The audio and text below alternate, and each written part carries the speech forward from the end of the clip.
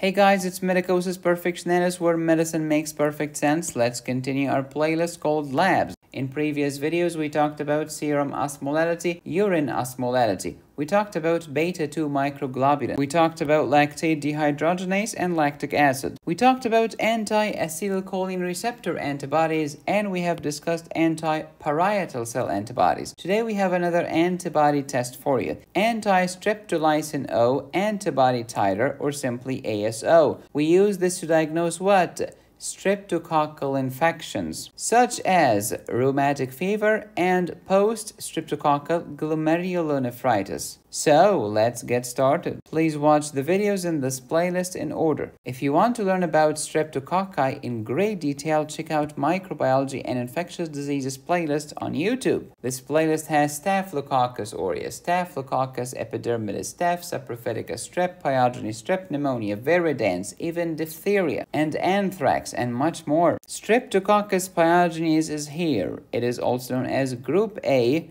beta-hemolytic strep. Beta-hemolytic because it causes complete hemolysis on blood agar. Streptococcus because it's arranged in chains. It is catalase negative, but it is gram-positive. Oh, by the way, why is strep pyogenes beta-hemolytic? You know why? Because it has hemolysin. Hemolytic, hemolysin. It's a protein or an enzyme that breaks down blood. Hemolysin of Streptococcus is also known as streptolysin. We have streptolysin S and streptolysin O. You will make antibodies against them. The antibodies against streptolysin O are very important. We can measure these in your blood to establish whether or not you have a streptococcal infection. Look at this. Streptolysin or hemolysin is one of the enzymes made by Streptococcus pyogenes, because Streptococcus pyogenes can make four enzymes or four main enzymes: streptolysin S, streptolysin O, streptokinase, TPA, and DNase.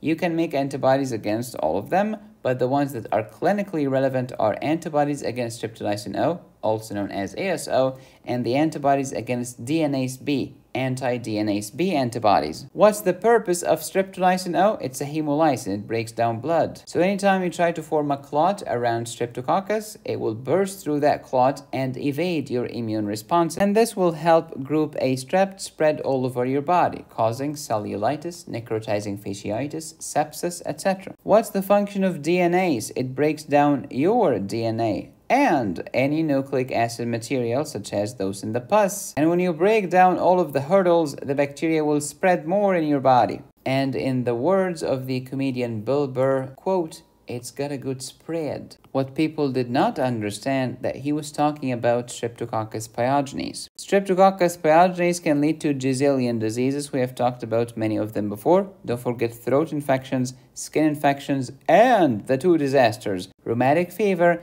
and post-streptococcal glomerulonephritis. Let's review strep throat or pharyngitis. After exposure, give it 2 to 4 days and you'll have sudden onset of fever, sore throat, headache, exudative, suppurative, i.e. pussy, pharynx, tons of pus, tender lymph nodes in the cervical area. If this throat infection is not treated properly, I am at a high risk of two disasters. The first affects the heart, the second affects the kidney. The one that affects the heart is called rheumatic fever. The one that affects the kidney is called post-streptococcal glomerulonephritis. Any of these two can happen after the infection of the Streptococcus pyogenes strain that causes the throat infection. However, the strain that causes skin infection can only cause kidney disease afterwards, not heart disease. So it really depends on the strain and the substrain of Streptococcus pyogenes. You can call that cardiogenic or nephrogenic. For example, the one that causes pharyngitis is cardiogenic and nephrogenic. The one that causes skin infection is only nephrogenic. We talked about rheumatic fever before in my videos on Streptococcus pyogenes. Please pause and review your Jones criteria. Molecular mimicry is caused by the M protein. Your immune system was trying to attack the bacteria.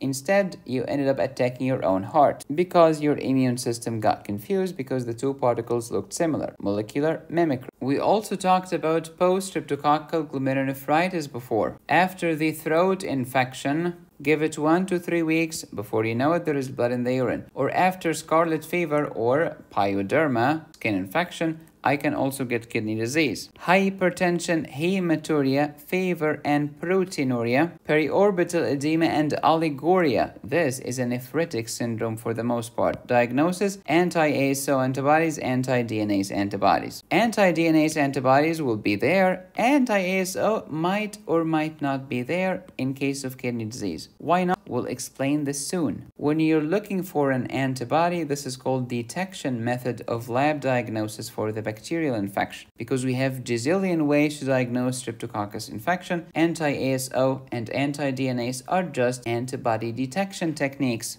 Anti-ASO will be positive in rheumatic fever. It may or may not be positive in kidney disease. Why is that? Because cholesterol in the skin irreversibly inhibits streptolysin O, which means you will not make antibodies against them because you did not see them. Translation: since rheumatic fever can be only caused after a throat infection, never a skin infection, throat infection does not have cholesterol. Your throat does not have cholesterol, which means you will not block the streptolysin O, which means ASO are more likely to be positive with heart disease. But in kidney disease, well, I don't know. The infection could be coming from the throat or coming from the skin.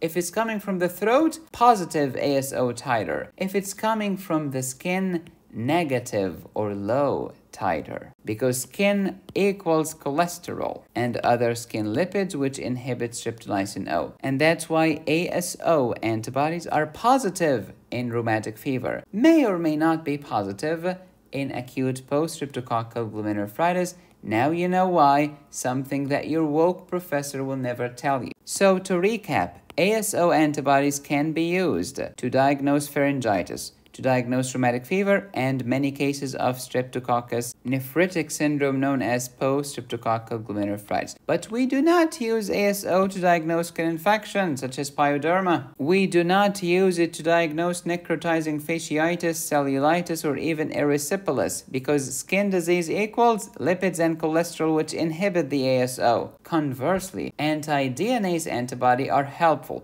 for throat infection, check. Rheumatic fever, check. Nephritic syndrome, check. And the pyodermas, your erysipelas, your cellulitis, your necrotizing fasciitis, and any other skin disease caused by strep, because cholesterol does not affect the DNase. Medicine makes so much sense once you understand what the flip you're talking about. Let's review the diseases caused by Streptococcus pyogenes from Picmonic. You can check the link in the description. This website is beautiful. It has more than 1,400 animated medical mnemonics for you. Streptococcus pyogenes, the stripper pie genie, can lead to pyogenic diseases, lots of pus on the pie, as well as toxigenic diseases. Here is a toxic genie. The pyogenic diseases include pyogenic pharyngitis, here is pharaoh with an exudate. Impetigo, here is emperor tiger, and cellulitis, cell phone with inflammation. The toxigenic diseases include scarlet fever, here is a scarlet fever beaver